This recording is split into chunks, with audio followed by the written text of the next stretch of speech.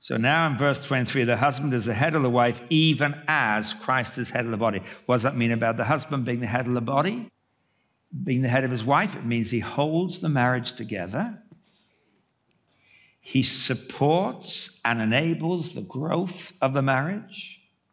He builds his wife up with love, and he saves it, and he provides a shelter from the storm, a refuge, a hiding place.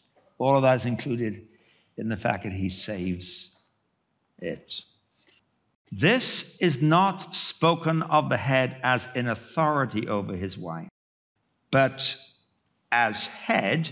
Now, Christ is authoritative over the church, but he doesn't say that. He uses the headship analogy, that his head is the source of life and love and support and saving, etc., like the head of a river is the source from which it flows. The husband is the life giver to the marriage, not the life drainer. If you make this an authoritarian statement, it's very likely husbands will be life drainers of our wives, not life givers. The consequence will be different.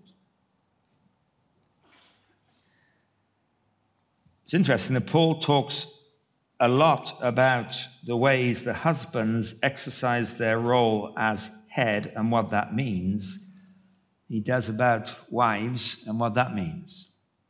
It's very interesting how that people go to this passage normally to find out what does it say about the wife's submission. I hear that conversation from time to time. I hear questions from time to time. It's an issue in premarital counseling. What does it mean for the wife to be submitting? It doesn't say much about that. Most of what it says is about the husband, which gives the context in which a wife will submit. In fact, it doesn't define what submission is for the wife except in one statement at the end in verse 33. Each one of you must also love his wife as he loves himself, and the wife must respect her husband. So the only operative word he gives is respect. That's a responsive word.